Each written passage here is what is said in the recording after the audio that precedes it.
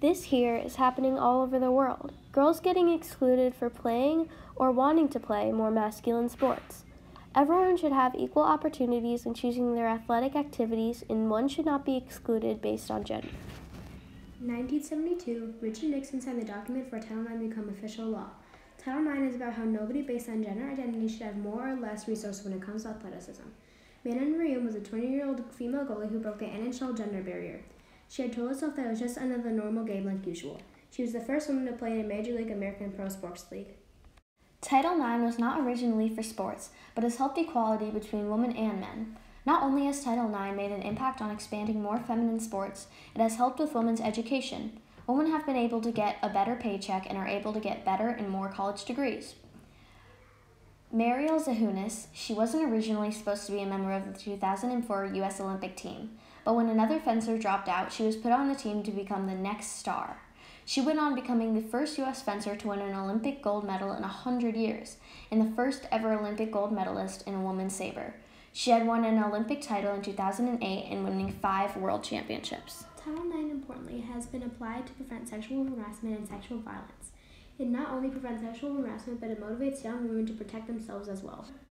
Title IX is an amazing accomplishment, and has helped achieve more gender equality in the United States. It has been proven that women, men, and all genders should enjoy the same rights, resources, opportunities, and careers. Title IX has and will continue breaking barriers between gender qualifications for sports and careers all over the U.S. Title IX has been helping show that no matter whether you wear pants or dresses, whether you're a woman or a man, or identify as something else, we should all be entitled to the same educational and athletic opportunities. Tony Harris made history in February of 2019 by becoming the first female skill position football player to sign an NLY, letter of intent. Harris spent the last 2 years playing football at East Los Angeles College in California. The 22-year-old was featured in a Toyota Super Bowl commercial as well. Harris stated that our goal is to become the first female player. Harris stated that if it doesn't happen, I can just pave the way for another little girl to come out and play, or even start women's NFL. There are people in this world that say no, people say stop, and you can't. This is not for you. Then there are people like Tony Harris who don't listen. They won't accept no, they won't and can't be stopped by words and not by others' limitations and not by cancer. She has heard the word no often in her life. It is a word that she has learned to ignore. I hate when people put limitations on my life, she said. Don't do that. It's not your life. Don't put limitations on something I know I can achieve.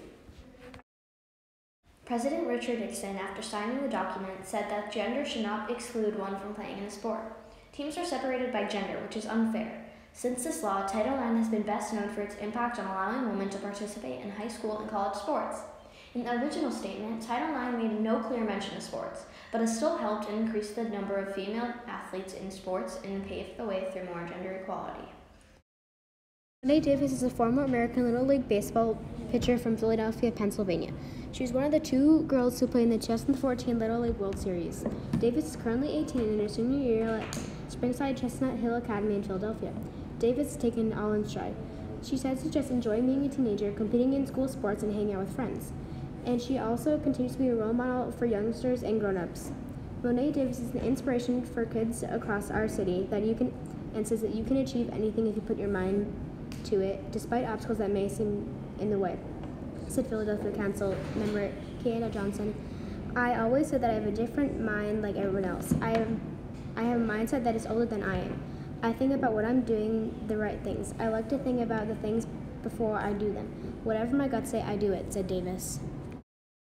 Title IX was enacted as a follow-up of the Civil Rights Act of 1964. The 1964 Act was made to end discrimination in various ways based on race, color, religion, sex, or national origin. Stephanie LeBay had been playing soccer forever and she wanted to step up and try something new, so she decided to find a men's team instead. Growing up, LeBay had played ice hockey and she looked up to female players such as Haley Wickenheiser, who played for men's league in Finland and Sweden. Soon she started playing soccer.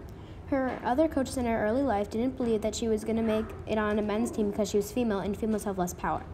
I started thinking about that in soccer, but nobody's ever really done that in the soccer world, she said. I thought, why not me? Until she found a coach who would take her in to play in a men's league and give her the same treatment as the other men on her team.